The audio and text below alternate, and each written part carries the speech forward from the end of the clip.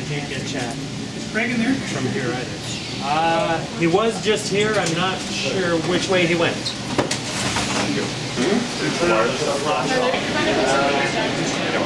Now, so we want to have happen is we want to find out from Anita and the chefs where they're comfortable. I think it's probably best if we shoot on aisle 135, okay? And we shoot from here. We like it from here. Yeah.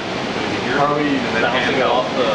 Well, I brought 3 peanuts. Yeah. We're going to see just a nice soft throw in. Okay. It might just be enough. I mean, it's not bad, right? So we're going to find out about that, how long each menu item will take. Then we can fill in our program log. Okay. Because if we think it's 7 items, 1 hour broadcast, intro, the teasers, the bumpers, we start getting down like what are the teasers are the chefs? Yeah, the little intro stuff. So 3 of those. If they're 30 seconds each, it's a minute and a half. The intros 40, so it's 3 minutes. So that's 57. Intro? Yeah.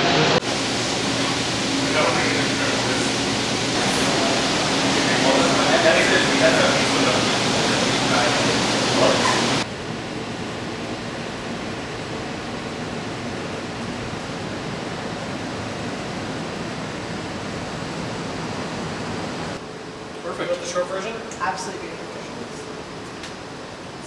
I'm so sorry. Okay, so. You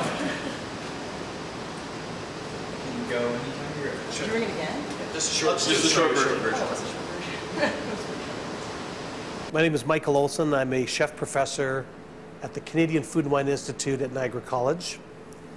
I'm originally from Saskatchewan, and I moved to Ontario in 1984, and I moved to Niagara in 1994. I've been cooking for 27 years professionally, and I decided to get into this because it was something that I wanted to do. I like to work with my hands, and I'm impatient, so I like immediate results. So I wouldn't be very good at commuting on the highway or sitting in an office. I like to get the job done, and I really love making people happy through the use of food and good times. It's all white. Alright, so just like a hands first. So let's go 3, 2. My name is Paul Stewart. I'm originally from the village of Elora, Ontario. Currently I'm living and working on Salt Spring Island, British Columbia, considered to be perhaps the organic capital of Canada. The Harbour House Hotel is where I'm working. We have a 2-acre garden that provides us with an assortment of wonderful fruits and vegetables. We source from the island as well from the region, seafood, proteins, and really have coined the 100-yard diet. I chose this career so that I could continue to grow and develop, learn as much as I can about food. Really just scratched the surface in 18 years, and I look forward to many more as a professional chef.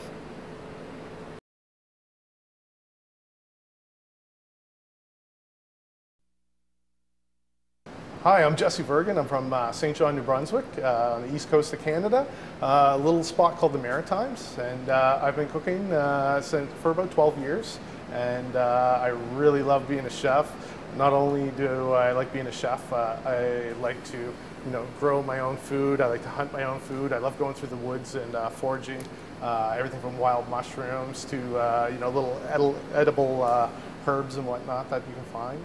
And I think I started this career just just having such a big passion about cooking, and yeah, it just sort of took over, and then it becomes obsessive, and you get more obsessed about it, and then you want to do more things with food.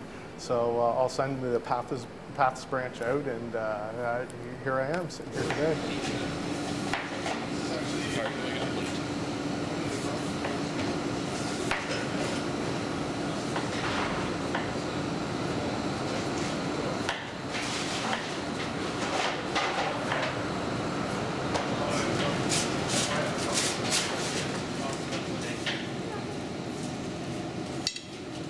This you're doing here?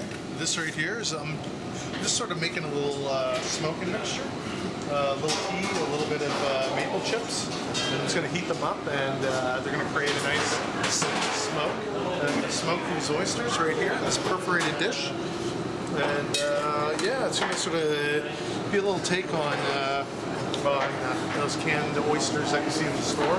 These ones are nice fresh, a nice fresh oyster there from Prince Edward Island. So, sweet. Yeah, I'm pretty excited about it. Yeah, it's going to taste awesome. Gonna fire it up.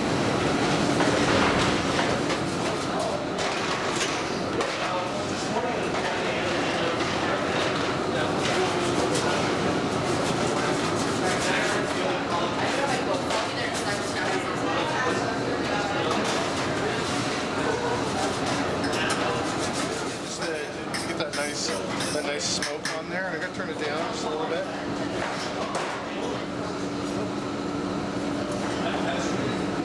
That's cool. Yeah, so I'm just gonna kind of pop these right on. Oh. And then I'm just gonna close this off. Kind of creates its own little smoking chamber. That's sweet. Watch the heat there a little bit. Good to have a towel. If you don't have a towel, go get one. Professional here. Just to burn it myself. That's cool.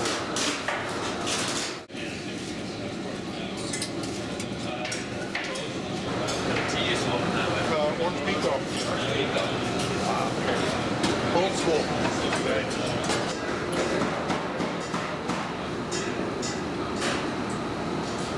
What I'm going to do here, this one's these beach oysters are a little more difficult to open up. Paul and I were just talking about that. Oh, yeah. Compared to some of the other ones. But oh, see that right there? I snapped it. What you want to do is you want to get in there right into this little hinge, and it's like you know, it's like making love, right? You're gonna be light, but you know, firm. And you're just gonna find that little hinge, and it's just gonna snap right there. Now with an oyster, the abductor muscle's always right in here. So what I'm gonna do is I'm just gonna force it up a little bit. So I just have that little crack laid right in here, and then I'm just gonna come in here and I'm just gonna sever that abductor muscle. I'm going to open it up. Wow. And as I open it up there, I'm going to make sure that any little bit of shell is removed. Any little bit of grit, sometimes there's a little bit of grit in there, sort of taken out. And I'm going to make sure that the abductor muscle that's attached right here is actually severed right here too. So that double severing. Make sure that's loose in here. And one thing that you have to watch when you're doing oysters is you don't want to pierce the belly. The belly, that's where a lot of flavors. You pierce that, a lot of the fluids are going to leave, and it's going to, you know, decrease your sensual experience with the oyster. So this one's my taste tester. Good. Good oyster. Wonder Island oysters. Sweet. And that's the dish. Yep, and then the second one is maple ice oil lavender grapes. Is that also with the chocolate ice cream? Okay. All right. Because like the only thing is I didn't see like a pictures I put together. I don't have anything of lavender grapes. I don't know exactly what. So I'll try to figure out the price. I am working on graphics for each bumper. Ah. And how is that going? It's going okay. He wanted something changed at the last minute, which is never fun, but that's okay. It's a pain. I can handle it. Oh yeah. Definitely. And who are you? I'm Dan Aiken. And what is your role? I'm director of this. How do you feel about it? I'm very nervous about it at the moment. Still have, I don't know, hour and a half left. Okay, so then Anita is going to introduce all the chefs. What she's saying is this is Paul Stewart. He's from here, worked at this restaurant. And then she's going to introduce all three in a row. Right after she's finishing introducing them, we're cutting to a shot of Paul. They're coming in order of what station they're at to. So Paul's station 1, Jesse station 2, Michael's, or no, sorry, 1, 3, and 5. And then, so we're going to cut to a shot of Paul. And the second we cut to that shot, the second he gets to station, we cut to the interview that we had. And then after that's done, cut to Jesse, interview, then Michael, then interview. We want to see texture, we want to see the shine, the sheen, the steam. you know, whether it's rough, whether it's smooth, you know, all that sort of stuff. See the bubbles happening in the pans. It's all about love. These people can't smell this stuff at home unless they're preparing it alongside. They can't taste it, so we have to use their eyes, show them what it tastes like and what it smells like with our cameras. That's all we've got. You are presenting to professionals of you. So hopefully that stresses you out. Because I know you will have better work when you're stressed out. Okay?